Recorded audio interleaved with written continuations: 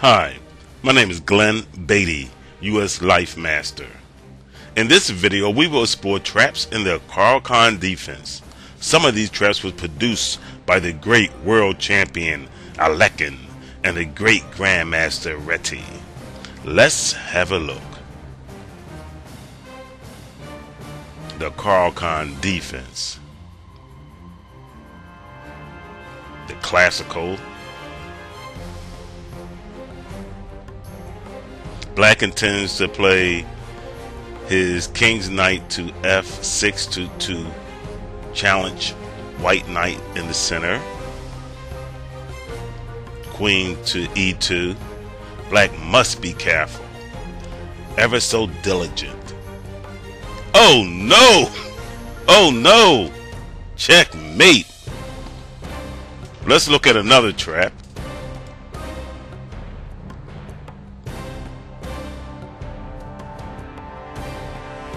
Instead of D4, the knight to C3.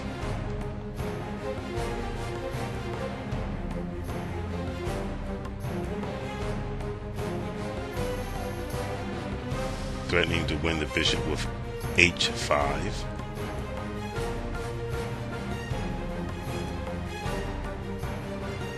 Threatening checkmate in 1.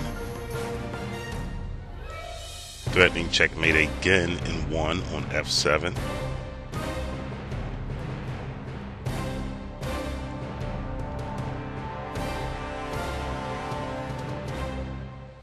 A fork. Check. Mate. Let's examine another trap in the Caro-Kann.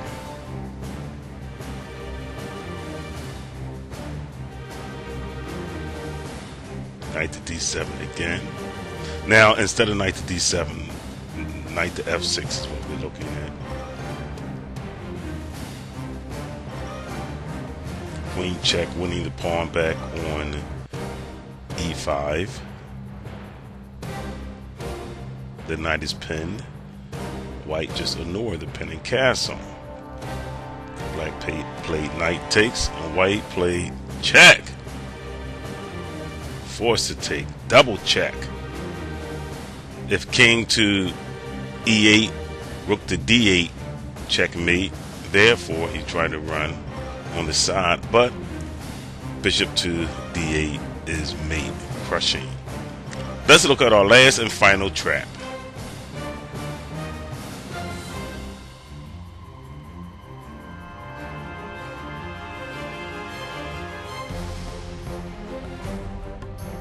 Now, instead of queen to E2, we can try bishop to C4, threatening checkmate. Threatening knight takes F7, but he stopped it. Now he is defending E6, so knight takes F7 does not work.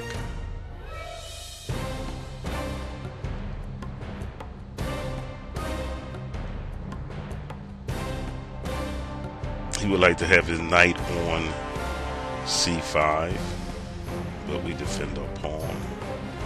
Now he figured if white plays pawn takes pawn, he can play bishop takes pawn check, and with a good position. But white come up with this move. Black captures.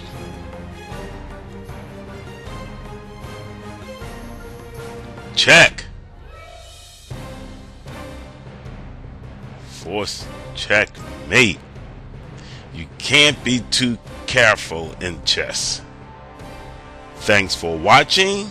Good luck. Good chess. Cheers.